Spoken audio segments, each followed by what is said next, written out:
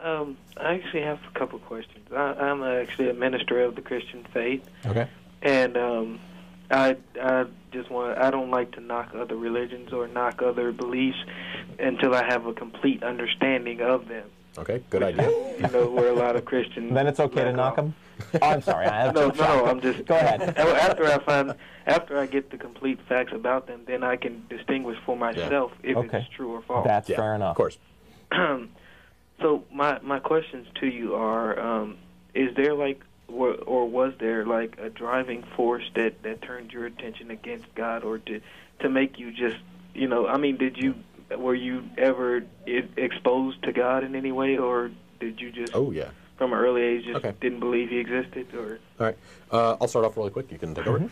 I was actually brought up Catholic. I went to church every week. My dad brought me. Although I must say that early on, I never really believed all that much. I always had questions and doubts. I never saw any kind of direct proof or evidence of God. And so I always had questions and doubts. When I got to early college age, I had basically decided that there's most likely something out there because so many people in the world believe in God. Right. But I was pretty much convinced that, you know, the Christians aren't right, the Buddhists aren't right, the, you know, Jewish aren't right. There's something, just don't know exactly what it is. And then basically as I thought about it more, read more into ideas, and just started looking at actual science, I decided, no, it's a lot of wishful thinking. It's a lot of, you know, it's a good idea. It's a comforting thought, which is why it's so powerful. But in terms of, you know, actual reality, I don't believe that there is any God or anything like that now. So, Jeff? I was raised in the Methodist Church, and my parents, after they retired from their legitimate careers, both became Methodist ministers.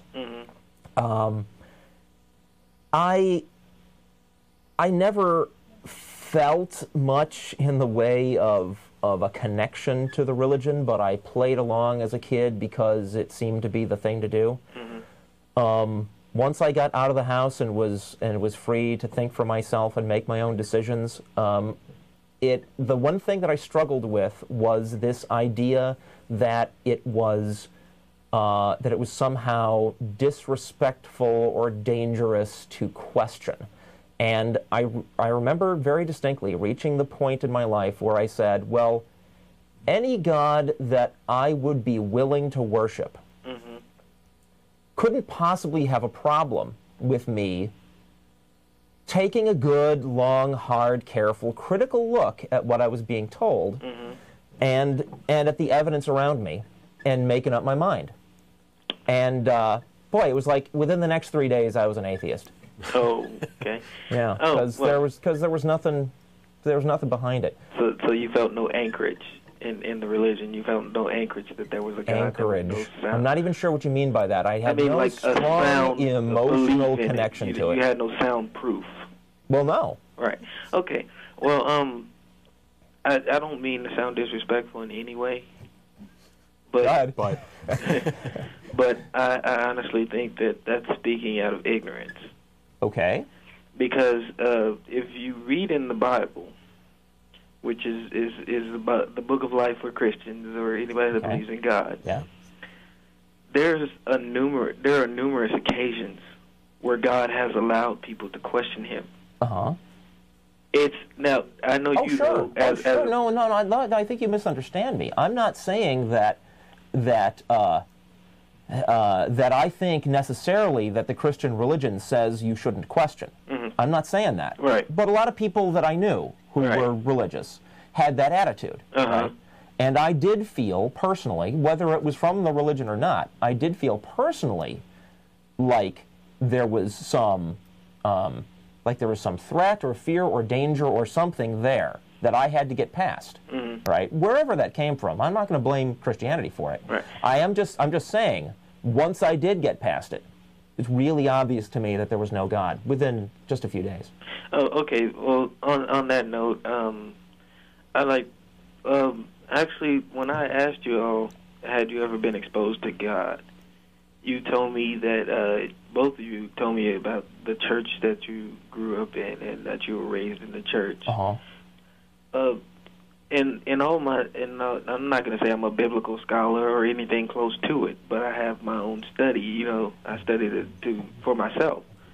And in all my studies, I found out that going to church is not always an exposure to God. In fact, it could be a bigger hindrance from God than it is to an exposure, because, as you know, everybody talks about it. You find most of the funniest things, most of the most critical things. You know, most critical people. So, are you going back to? So, are you going back to the idea of more of a personal experience? No, not a personal experience, because God. I'm not going to say God doesn't speak to everybody, but you have to be really blessed for something like that to happen. You know what I'm saying? I'm a minister in it, and I've never had nothing. Well, okay. I mean, it could be that there's a God that only reveals himself to certain blessed people. Doesn't change a thing for us. Right. Okay. As far as we're concerned, we look at those people and say, you know, they're claiming these things that don't seem to have any basis in reality. We see no reason to take them seriously, so we don't. Okay, but my thing of it is the Bible actually says, it says, you know, try God. It says the Bible in the actual words, it says taste and see. Okay, but the problem there is that we have no. The Bible is leather bound, got some pages in it. There are millions of books out there that have the same amount of evidence to back them up. Right. Including, you know, I mean, any fiction book that you care to pick up. We have no reason to believe that this one is any more special than any of the other books out there. So until I get some evidence saying that this God in this Bible is true and real, then I'm not going to take its claims and follow its instructions any more than I'm going to say that I should be jumping down rabbit holes looking for the Queen of Spades to, you know, bring me to a tea Hearts, party. Man, it's the Queen of Hearts. Okay, sorry. Queen of Hearts. No, you're Alice in Wonderland. Sorry. Well, to go looking for, you know, rabbits to have dinner parties with, tea parties with. So, so you have to believe. Well, I assume that you take the scientific route of us being in our existence and all of this, right? Try to. I mean, it depends on what you mean by the scientific route, but we see that science has explained a lot in this world and has explained how planets got here, how life evolved, stuff like that. So chances are it's a good thing to rely on to make decisions on. Okay. My thing about it is this. Even if we take the scientific route and we believe that somehow, well, I mean, I'm not going to knock it. Like I said, I don't like to knock things. But if there was some kind of explosion that created the planets or some kind of, who created it? There ultimately has to be some creator. Yeah. No, why? Because, I mean, things just don't appear. Science has never explained something just appearing from nowhere. But what about the Creator himself? The Creator himself? If things don't appear from nowhere, where'd the Creator come from? See, but you can't look at the Creator as a thing, because the Creator is obviously more than a thing. Well, maybe the universe is more than a thing. Well, I mean, if the universe is more than a thing, then it's off the hook for having to have been created just like your God is. And so what you do when you bring in a God to explain it is you violate a principle called, this is a rational principle called Occam's razor, which says if you don't make up additional details to put into your explanation that aren't needed, and once you've admitted that there can be something that doesn't have an origin, right, that didn't get created, right. Once you've admitted that there can be such a something, then there's no reason that the universe can't be that something. You don't have to put a God in there. Putting a God in is just an extra step that's completely unnecessary. True. So there you go. Well, this is my thing about it is, okay, even if that is true, then I mean, where does the power? Even looking at science says that sleep is a stage of death. Science says that. What? That what? Sleep is a stage of death. It's like one of the early stages of death. When you're sleeping, that is a stage of death. It's not death. But I'm not familiar with this, and I need some citation from scientific literature to accept that. But look at okay. But go on. Okay. now, assuming that I'm true for the conversation's sake. Sure, for the sake of argument. Okay, then if it's a stage of death, do you believe we have the power to wake from a death? Do you believe that we have the power to raise the dead by a shake? You know? Not yet, but medical science is coming along. Nice. Yeah, I mean, No, again, really. I mean, I'm very hopeful that medical science will solve this annoying aging and dying problem that we're facing, that evolution has foisted on us. Well, I mean, okay, I'm sure, because most people that don't believe in God have a thorough knowledge of the Word, the Bible. Most of them do. I mean, because I've ran into people who don't believe in God, but they can tell me more scriptures than I know as one of his closest followers, or, a minister. Okay. So, if you looked at the Word, do you read the book of Revelations, which I'm sure you probably get this a lot? I have read bits of the Bible, including bits of that. I will not claim to have read the whole thing straight through. I haven't. Well, I mean, I give this to you as an assignment. You don't have to accept it, of course. But Okay. I'm saying, Hold it. Get my pen. Go on. The book of Revelations. Read it in its entirety. The entire book of Revelations. Yeah. Yes. What And that do? because when you read it, you realize that it really summarizes the modern day. Can I? prophecy. Ooh, boy, I wish I had these handy. There are some websites out there that, boy, I don't have the URLs. Can you, if you watch the next show, I will make sure they have this information for you. There are websites where back around 1998, 99, when the millennium was about to happen, and there were a lot of claims that the rapture was going to be upon us, Jesus was going to return, because it was a big, scary, round number, right? There were a lot of websites that cataloged all these claims and, like, noted when the date that was predicted that, it's going to be February 14th, 2000 is going to be the end. And when that day would come and that person who made the claim was wrong, chalk it off. Well, there's one really great site that went backward. They went into historical references, right? People have been predicting the end times are near. Well, since Jesus himself, who told his disciples that the ones standing right there were not going to die before it was all finished. Okay. Before what was all finished? Don't ask me to quote it exactly. Yeah, you will not taste death before the kingdom arrives. It's something like that. It's pretty clear to us. You guys can spin it however you like. It's pretty clear to us. Jesus thought the world was going to end within the lifetimes of the disciples. But even setting aside Jesus, right? Going in the year 120, there were people predicting it was the end, right? When the year 1000 was rolling around, there were people predicting that was going to be the end. All through history, people have looked at the book of Revelations in particular and said, "Ooh, this vague thing that it says here in the book of Revelations, this is hinting at, this is just like the thing that's happening now." Yeah, and they've been wrong for 2,000 years. You say the vague, it actually gets very detailed. No. I know enough about the claims in the book of Revelation. Yeah, we've seen, a big What about the monster four-headed dragon thing in there? I mean, there's, well, what about the four-headed dragon? I don't understand what you want to know about it.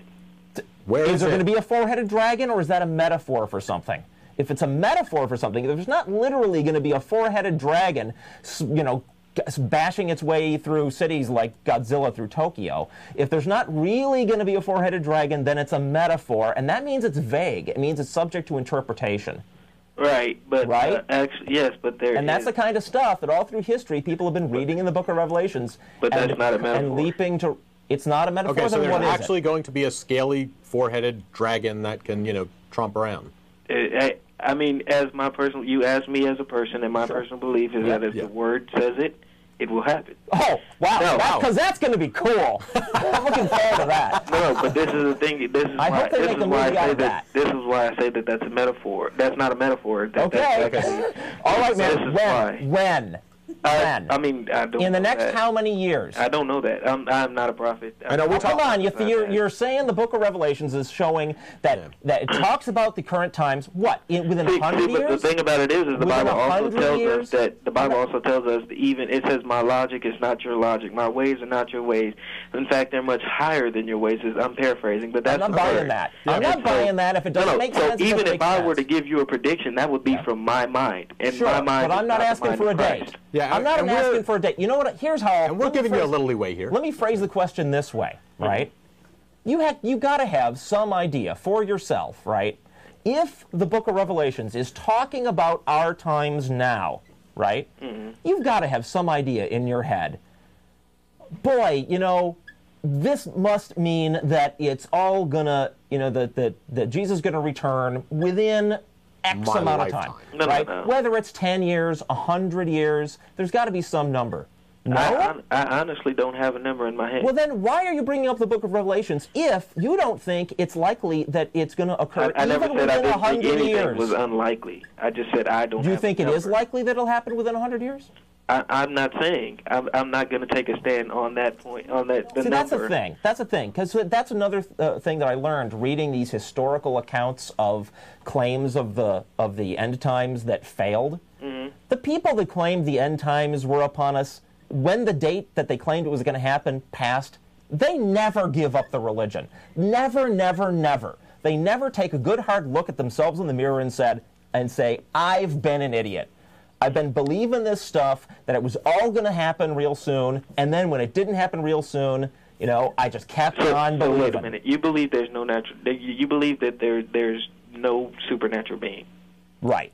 We do not believe that there are any Now, super... I'm going out on a limb. Okay, I believe okay. there's no supernatural beings. Okay. You believe? Okay. Anything you can show me actually exists, I'm going to say it's natural. I mean, okay. Well, my thing about it is this: if there's no supernatural being, Yeah. in which I'm sure you get this argument all the time, but Okay. if there's nothing in the afterlife, if there's nothing there, If we just die. right? Yeah. Why not? I mean, because you're taking a gamble, whether you think Why? it's a gamble or not. Oh, You're you were taking a talking gamble. about Pascal. you're talking about Pascal's wager. Are you familiar with that term? No, sir. Okay. The idea that Pascal was a mathematician and Christian who came up with a relatively famous argument in favor of Christianity called Pascal's wager. He basically graphs out, right, there's two possibilities. There is a God or there isn't a God, and then there's two choices. You believe in him or you don't believe in him. And he showed that mathematically you're better off going ahead and believing that there is one, hoping for the big prize of eternal life, right? The problem is Pascal's wager doesn't work because there's thousands of different gods that people have claimed over the course of human history. There's no particular reason to assume that the only one you got to think about is the Christian God. No reason at all. So, even if... Wait, and not to cut you off, I'm sorry, but Yeah. on what you just said, that all the other gods that exist. Well, No, that people have claimed. Right. Did you say that people claim to have existed or do Yeah. exist? Yeah. Okay, if you take up that belief or you take it up and say, I'm going to wager, so I'm going to do Pascal's wager, as you said, and I'm going to take one. Now you have to go into a field. As a human mind, we have to know, you know what I'm saying? We have to see before we believe. We have to, get a mental logic before we ever just go out on a limb. But, I wish that was true. But clearly, since over a third of the Earth's population believes in Christianity, clearly a vast majority of people are able to go ahead and believe without any evidence at all. Well, I mean, that's true. I'm sure. That's true. I wish that we were all really rational and careful about what we believe. Okay, but looking at you now, looking at you as a person, I can understand that you like knowledge. You know what I'm saying? That you like. You don't like knowledge? No. I mean that you like. Why are we limiting this to me? Do you like knowledge or don't you? Yeah, I like knowledge. Okay. See, but I mean, I can't do it. It is better to actually believe than to just guess. looking at me. All right. okay, if I'm going to do this, if I was in your position, you know, Yeah. I was an atheist Yeah. and I don't believe in God, but I'm Right. going to do Pascal's wager and I'm going to take up one. I'm going to go research all of the gods. And if you Yeah. research all of them and look at all of their books, the Quran, the Bible, and all of them, Yeah. you'll find out that the only one even close to our logic, you know, close to making sense to us, is the God that I serve. God. No, and So you're seriously, saying- because all the other didn't ones. you start this by saying you're a minister? Huh? Didn't you start this by saying you're a minister, or was that the last caller? No. Are you a minister? I'm a minister. You're Okay, a minister. okay. Isn't that your job to say stuff like that? No, I'm no, not taking your word for it. That's what I'm saying. That's why I'm saying the research. If you actually go in and research, Yeah. like, you know, Buddha. Buddha was Buddha makes way more sense to me than Christianity. Really? Buddhism makes Explain. way more sense. Explain. Buddha was a guy sitting under a tree. He thought carefully about stuff. Right? It was not a guy who claimed to be the son of God. He was a guy. Now, I know that human beings exist. I don't know that any sons of gods exist. So right there off the bat, I'm way more likely to believe that there even was a Buddha in the first place than I am likely to believe that there was a Jesus. I mean, of course, Buddha existed. According to history, he existed, but they reverence him as a god. Actually, no, they don't. I've done a little bit of research on this. Some Buddhists do something like that, yeah. Okay. But a lot of them don't. And his original teachings were nothing like that. His original teachings, he was just a guy with some advice. Okay, well, then once you take that angle, the only God that exists is this one, because we call him God. No. Look, Muslims call him Allah, which is no, I'm not buying that either. It's certainly true that there are historical branchings between Judaism, Christianity, and Islam, right? But not between Christianity and the worship of the Norse gods, the Norse pantheon of Odin, Thor, and those guys. And there are still worshipers of those guys if you go to Scandinavia. And probably here in the U.S. too. I'm sure you can find some, but they exist. There are people who still believe that stuff. Just because they're, I think that this is an unfair argument that Christians make a lot. They make this argument, only Christianity makes the most sense. It's easy to say something like that when you're in our culture, where your religion that you're talking about and claiming that's the only one that makes sense is the most common religion in our culture, and everybody's used to it. In countries where they believe that the god is this, like, dog-headed jackal man. I'm making this up. I don't know that there's any such place. But there's places out there with gods that are wacky, right? Weird, wacky gods like that. Those gods make more sense to those people than your God does to them. Why? Not because their God really makes more sense, or your God really makes less sense, because they're more used to it. That's from the culture they grew up in. And in our culture, we're used to hearing about Jesus. True. But there's a lot of wacky stuff in the Bible. There's talking snakes and all this other stuff. You're telling me there's going to be a four-headed dragon rampaging around the world? No, I did not say that. Was that the last guy? I'm sorry. No, that was me. I said that You're saying it's not a metaphor. A literal dragon. There's literally going to be a four-headed dragon. Isn't that what you said? Not a dragon, a beast. Okay, beast, a four-headed beast. You're telling me there's literally going to be a four-headed beast rampaging around. Okay, now if you want to go back to something like that, again, look at herpetology today. Multicephalism is very, very common in reptiles. Having a two-headed snake, I'm sure that's pretty not what common. he means. So if you just want to go down to a four-headed snake, there's probably been them out there for the last 5 million years. You know what else? I've heard the argument that only Christianity can be a source of, like, morality and rules of right and wrong, or that only Christianity can make people happy. Not true. Okay, good. I'm glad you don't take, because that strikes me as the same kind of argument. It's like everybody's used to Christianity, so it seems more natural when you come to people in our culture and say things like that about Christianity. It seems like, well, yeah, but that whole Allah thing seems really out there. But that's only because I wasn't raised in Arabia. No, actually, Allah is God.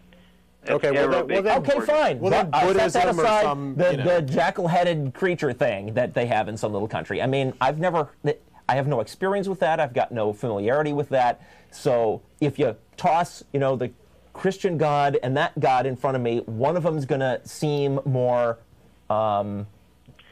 understandable. Okay. But only because of the culture. That's not because the arguments for him make any more sense. You're obviously not biased to our surroundings. You're obviously not biased to them. They don't matter to you. Well, we try not because to I'm be saying biased, if Christianity is more comfortable to us to believe, or that it's just a religion that a lot of us just like to take because it's normal, and you're not Christian, obviously you're not affected. Oh, no, I am. Oh, no, sure I am. No, I mean, it doesn't affect you to the point where you feel like you have to believe it. The only difference is I've recognized it for what it is. Okay. Now, this is why I say this, because of your arguments, and you know what I'm saying, I really enjoy talking this, but I'm going to end the conversation like this. Yeah, I think Ashley would probably like his show back, too. I encourage you to, if you're going to do shows like this and you're going to, promote atheism and things like this and try to reach people and show them in your perspective what Christianity really is, or what, believing in a supernatural being really is, if you're going to expose it for what it is, I encourage you to do it out of knowledge. I encourage you to get a full understanding of it before you do. What do you think that we don't Bible understand? that you have on your desk, I encourage you to actually read it a lot. I'm not saying like you don't read it. I'm just saying I encourage you to look at it in its entirety and like actually try to understand it. You know what I'm saying? Even because when you do that, you know what I'm saying? That's like a history teacher teaching. But hold on. He reading the history book every once in a while. You know what it would prove if I came back on the show next month, because I'm only on once a month. If I came back on the show next month and said, I read this book, I sat down, I read it all the way through between then and now, and I've decided now I believe in the Christian God, you know what that would mean?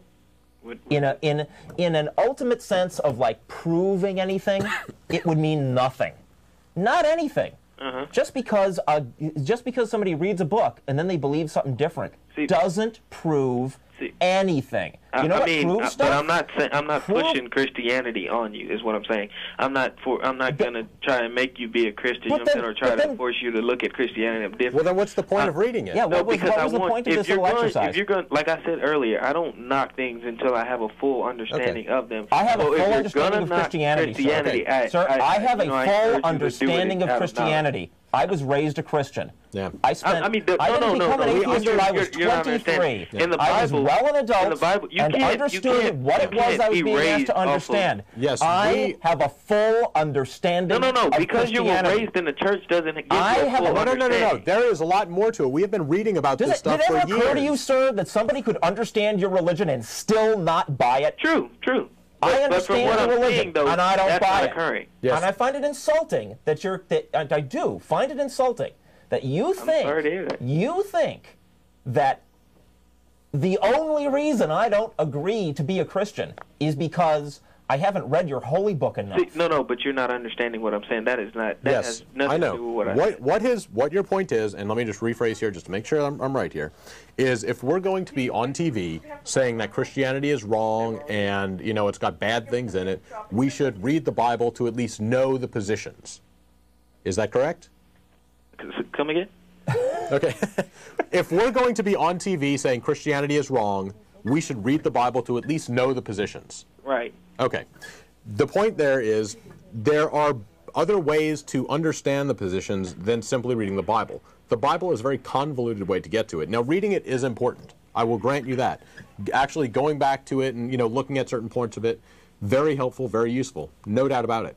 However, there's a lot of other problems with it which aren't directly, it's not in John's 3:29 or something like that. That point is bad or something like that. It's that the whole underpinnings, that there is some omniscient, universe-creating deity out there who created man, got all pissed off at us for whatever reason, sent his son down, made us kill his son so that he could then forgive us for doing the bad things which he knew we were going to do in the first place. Yeah, that makes no sense. There are simply logical and philosophical and moral problems with this. The thing that you're not understanding is according to my belief, God, his thoughts are higher because it makes no sense to you doesn't mean it didn't make sense. So then basically we have no way of comprehending it. Okay. I object to the very concept that we have to set aside logic as we understand it, because you and people like you claim that there's some better logic that's beyond us, and that makes it true even if it makes no sense to us. I can't believe you have the audacity to make a claim like that. How dare you tell human beings to believe your religion because there's some other better logic that they can't grasp? How dare you? How dare you trick and lie to people like that? Until you can present... That's disgusting. Until you can present some other form of logic and some better ways of looking at the world and some better ideas of working with facts, then we have no reason to believe. We have tools of logic and morality and all that kind of stuff to go along with it that make a lot of really good sense. Until someone else presents a different way of looking at it that works better, other than just saying, it works better, trust me, we're going to stick with what we got. Yeah. I point out, by the way, if there's this higher logic that's beyond us, it's beyond you too, right? Right. Well, if it's beyond you too, how do you even know that it exists? See, because I have a thing called faith. Ah! Faith. That's that just going ahead and believing even though it makes no sense, right? But you're not understanding. I did not... No, I completely understand faith. No, you're not. Faith is believing even though it doesn't really make any sense. That's in your perspective. Lack of evidence. And now we're back to this special logic, this special secret logic that we can't personally experience. What is your idea of faith? It either makes sense or it doesn't, sir. Yeah. What is your idea of faith then? If it's not just believing, despite lack of evidence, what is your definition of faith, I guess? My definition of faith is according to the Bible, faith is evidence. No, faith is not evidence. No. Now, the Bible may say that. Faith is not evidence. Just believing isn't evidence of anything. Evidence is something... Because I can show you, I can introduce you to a man down at the sanitarium who believes he is Napoleon, and he's not Napoleon. Believing doesn't make it so. Okay, but... So if that's what faith is, you're very deluded. Okay, this is what I'm... We're at the core of the issue here now, right? This is the core of the issue. This is what is wrong and sick and twisted about religion in general, and in our society, Christianity in particular. This whole idea that that if you can get yourself to believe, that's proof that it's true. That's nonsense. Just because you can get yourself to believe something doesn't prove a thing. You know what proves things? Actual evidence. Evidence you can look at, show to others, interpret, test, and show that it comes out the same way next time. What science does. That's evidence and proof. Faith is nothing like that. Faith is just believing because you decided you're gonna. Right. I made the decision. And and that's fine. You, of course, have a complete freedom to believe whatever you want. Right. And I so support you're saying that it's sick and twisted that I think it's sick and twisted that you're in the business of telling other people to do the same. I think that's sick and twisted. Why? They have wait. According to you, remember, we're all these smart people, and we all have logic.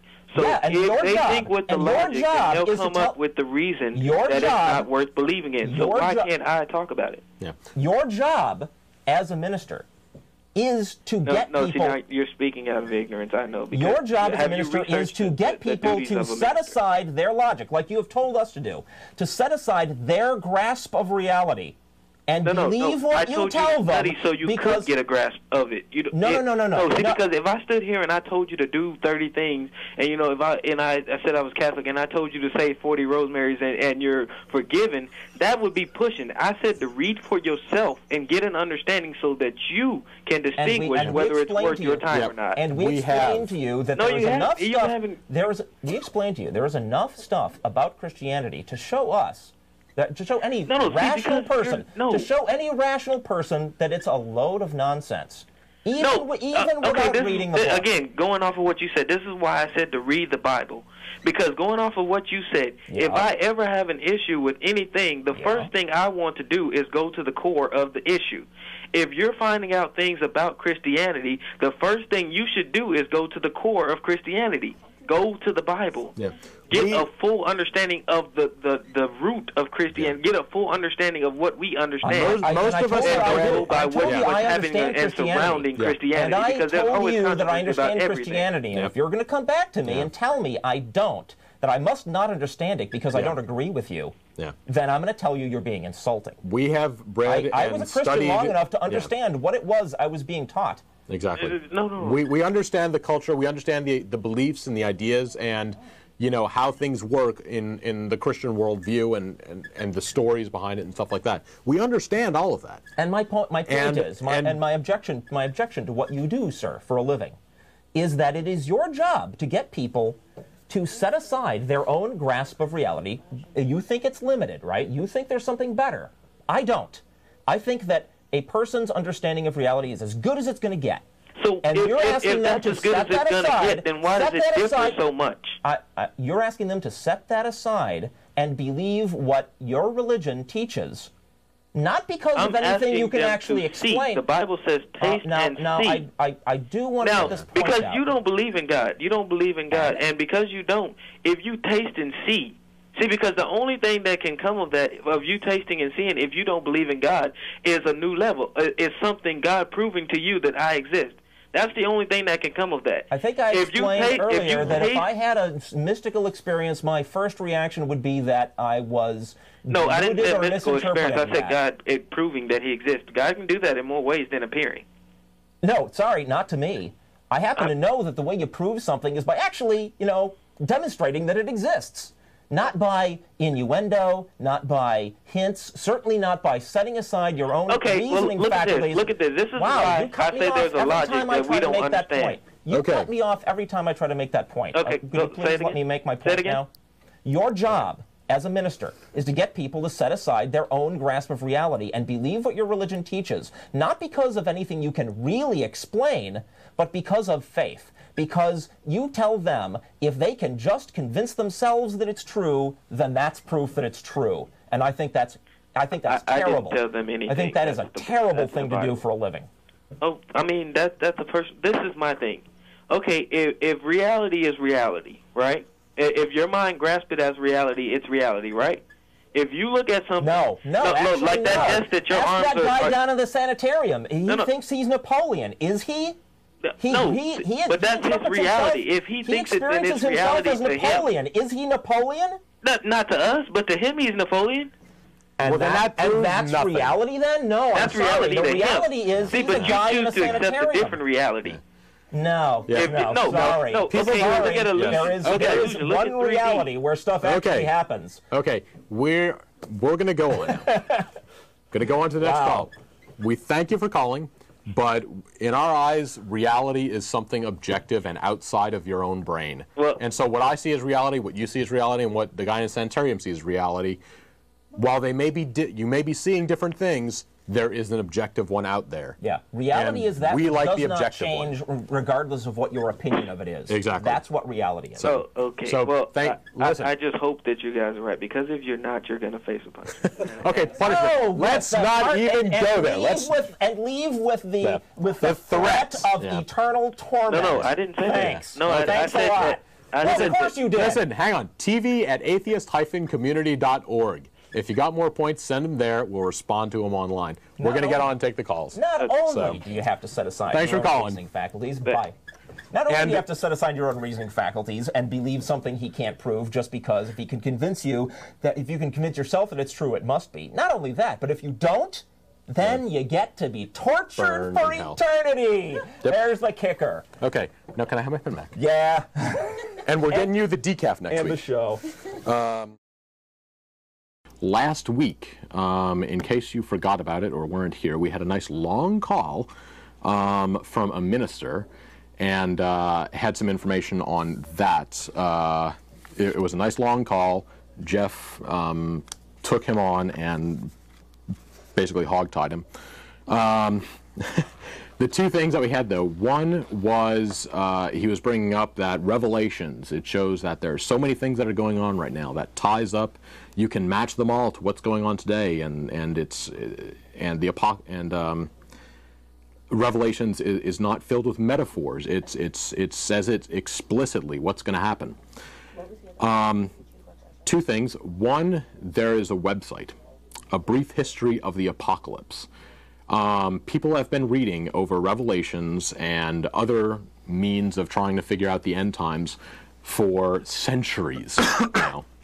And A Brief History of the Apocalypse goes over some of those. It's, like I say, it's called A Brief History of the Apocalypse. The website is just the first letter of that, abhota.info. Briefhistoryoftheapocalypse.info. And the first one, and it's got hundreds on the site, but the first one starts at around 280 BC, was the predicted time that the world was going to go poof. And then it's got another one for 634 BC, 389 BC, the 1st century, 2nd century, and it goes all the way up until today, and including some that are supposedly happening soon, and some that are happening in the future. So now soon means pretty much anything, whatever they say. Somebody said it was soon, and that was in the 1950s. So take whatever you want for a definition of that. Also, again, he was saying that Revelation should be taken literally. It's not a metaphor. It's not, anything like that. If it says it, that's what's going to happen. So, and we were talking about the four-headed beast that was going to come back and rampage cities. Well, it isn't four, it's actually seven-headed beast. So, so our caller, again, who is a minister, could have been brushed up on that a little better. But we missed that also, so. So anyway, keep your eyes peeled on CNN for the seven-headed beast, which will be rampaging around somewhere soon.